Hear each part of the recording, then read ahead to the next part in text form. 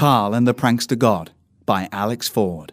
This is a story about a reprobate named Karl, God, the devil, and an angel, and not necessarily in that order. Karl was born unfortunate, unwanted, unloved, and ridiculed by every girlfriend he ever had. A chance encounter with a failed suicide bomber on the London Underground seems to provide the solution to all Karl's problems.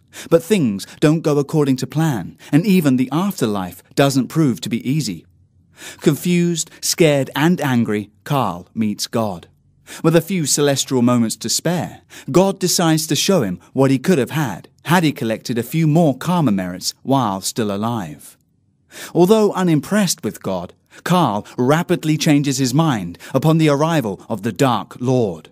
Eclectically dressed with a style very much of his own, the devil has no doubts where Karl belongs and has come to claim what appears to be rightfully his.